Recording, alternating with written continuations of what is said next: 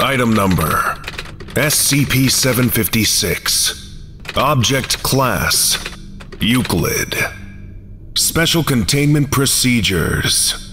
SCP-756's 10-meter by 10-meter cell is to remain accessible only by airlock. Personnel entering must wear EVA spacesuits, with an MMU if necessary, and ensure that they do not move too close to any of the planetoids in orbit. No lights are to be shown on or toward the planetoids, and anything that might be loosely described as a heat source must be kept as far from them as possible. Developments on the surface of each planet are to be examined twice daily by a probe, equipped with an electron microscope, and a data expunged, though recorded footage will have to be played in slow motion in order to make the slightest bit of sense. In the event that Planet 4's inhabitants attempt to build another satellite weapon, see Incident Report SCP-756-A. Personnel assigned to remove it must remain aware that although missiles fired from 4's surface cannot penetrate standard-issue spacesuits, helmets, or visors, weapons platforms will almost certainly fire more quickly than the average human being can move. Description: SCP-756 is a miniature solar system consisting of a single yellow sun and 6 orbiting planets, each with various moons and satellites. This system is restricted to the confines of a single large cell, originally intended for SCP.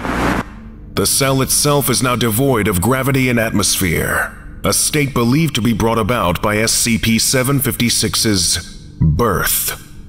The system's sun is approximately 68 to 70 centimeters in circumference, and is believed to be in the middle stages of its existence, based on comparisons with archived footage. The planets orbiting it range in circumference from less than 7 centimeters to 28 centimeters. SCP-756 was first discovered on the body of researcher R, after he unexpectedly collapsed during a minor cell inspection and for several hours beforehand, Mr. K had been complaining of numerous painful boils on his back. Following his loss of consciousness, a cursory examination showed that these boils were actually minute fragments of rock protruding from his flesh. However, one boil positioned on the back of Mr. K's neck appeared to be emitting intense heat, likely the reason for his collapse. According to instruments situated within the cell, the temperature of this boil climbed from 70 degrees Celsius to above 550 degrees Celsius. By then, all witnesses had fled the cell and sealed the airlock behind them, leaving Mr. K's incendiary death to be recorded by the security camera. When it was ascertained that the heat emerging from the neck boil had stabilized and was not projecting further than 2 meters, personnel returned to the cell and found that the interior was now little more than a vacuum, contained by reinforced concrete. The neck boil had become a new star, while the small rocky protrusions had begun to form simple planets. Since then, SCP-756 has remained under observation, with particular emphasis on the evolution of life in this system. However, it has been observed that both the astronomical bodies and any life forms that may evolve upon them experience time at an accelerated rate. Within a year of SCP-756's formation, the volcanic surfaces of several planets had given way to oceans, a process that normally would take millions of years. Some years later, researchers observing Planet 3 noted the formation and collapse of an empire over the course of 10 hours, estimated to measure at least a century in SCP-756's time span.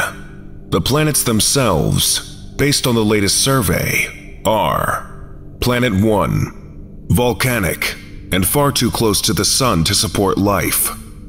Planet 2, generally mountainous terrain, with a large population of apparent non-sapients. Planet 3, mostly ocean dotted with islands of varying biome, presently inhabited by a sapient species of nomadic reptilians, with a religion based on ocean tides and the unexpected sight of Dr. R's helmeted face in the night sky.